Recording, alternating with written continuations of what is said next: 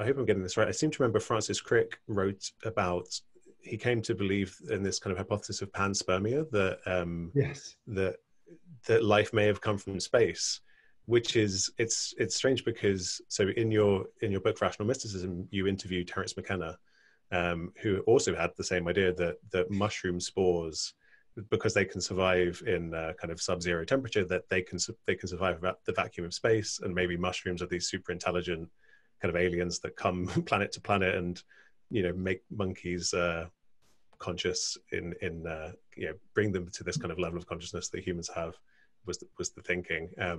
And it's funny that when I first saw that Francis Crick had advocated this, you know, people like Graham Hancock are the other kind of people who talk about the idea of the ancient aliens, and people like Terence McKenna and Graham Hancock are seen as very fringy by the mainstream, right? And yet then you have this Nobel Prize winning scientist basically saying the same thing. Yeah, it's very strange.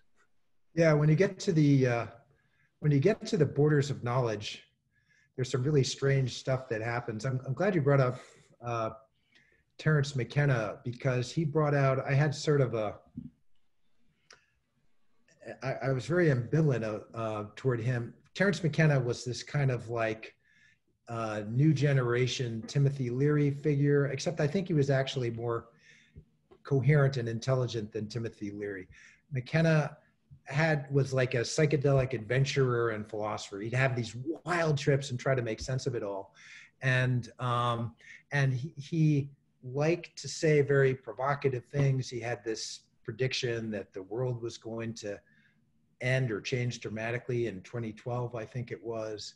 And I actually interviewed him, and I think it was the year 2000. It was before 9/11 anyway. And he ended up dying of a brain tumor shortly after I interviewed him. But he was like a provocateur. He was, you know, there's this term in psychedelic culture called just goofing on somebody, meaning telling them tall tales, giving them a bunch of bullshit so that they go, oh my God. And it's all kind of a joke. And so McKenna was like a master of goofing. And he would just say preposterous things.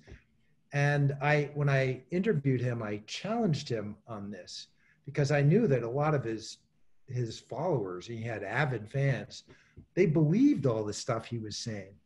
And so I said, come on, you don't really take this seriously yourself, do you? I was talking about the 2012 prophecy and some other crazy shit.